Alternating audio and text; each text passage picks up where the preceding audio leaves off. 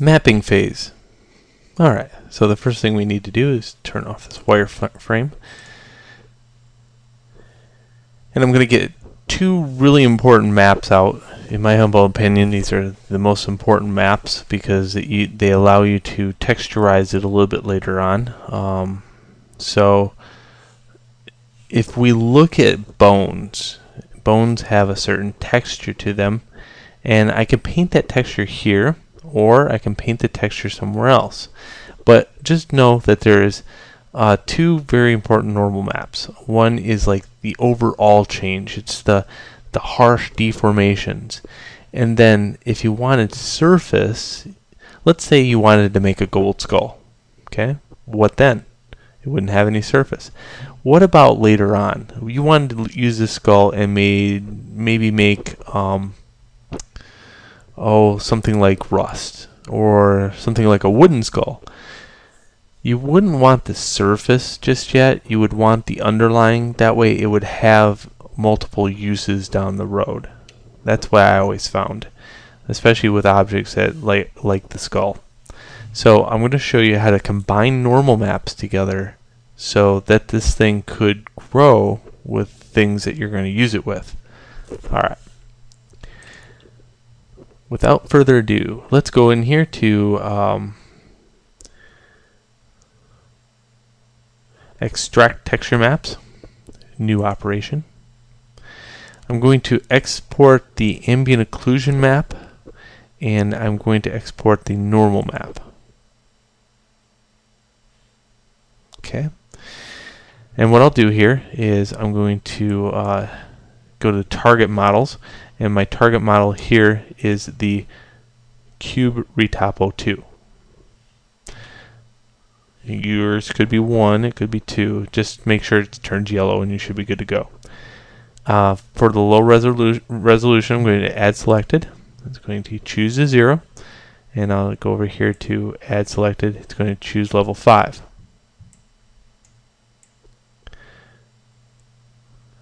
Now I'm going to be using the subdivision as a way to do this.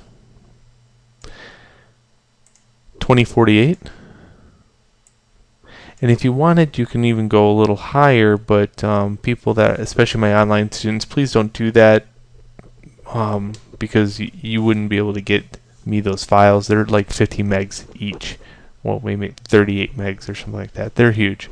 So let's go 2048 for this. I do like the anti-alias, and I will be using tangent space and going texture type, and then using the file base. So here I just want to establish a good place where I have everything else, and I'm going to drop this down, and I like using the 16-bit floating point for this.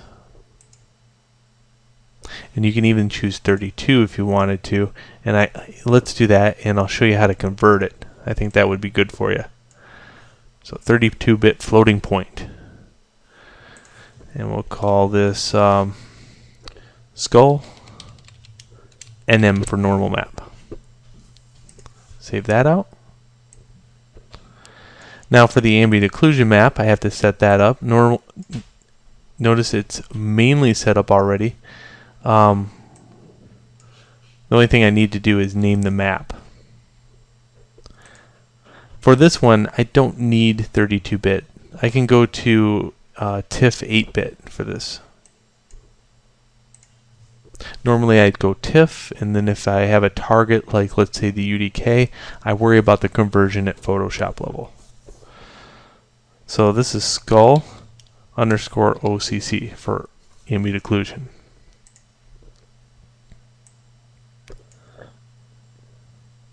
Alright, sweet. Now we have it. Now this shadow map resolution, if you had the time, I would say bump it to 2048. And when it quality, you can go best. This is going to take a while, so what I'm going to do is kind of stop this video here, and I'll just stitch two videos together. Alright, so see you in the next video. Hit extract.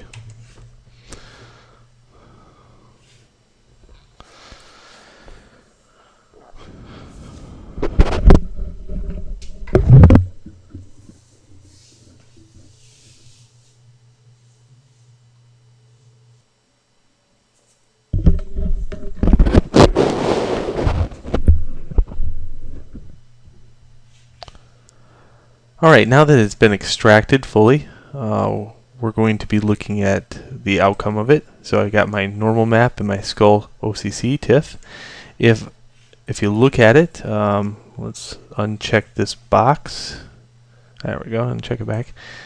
You can see all the detail, and the ambient occlusion kind of just strengthens that detail with the black. Very, very nice.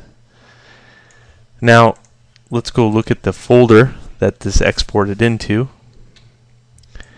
If we go to Dropbox, work in progress, skull, here's my normal map and OCC map.